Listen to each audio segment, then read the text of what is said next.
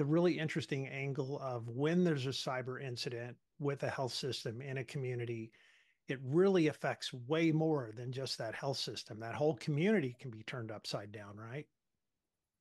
Absolutely. And I think it's a lot of times we hear of these big health systems, but in reality, all of healthcare is so vulnerable. So whether that's a public health department, a single provider office, all the way up to the large scale health system. And so, like you talked about, the sector coordinating council really looks to ensure that we're providing support for that entire realm of healthcare, knowing that healthcare as a whole is really vulnerable these days to cybersecurity activity.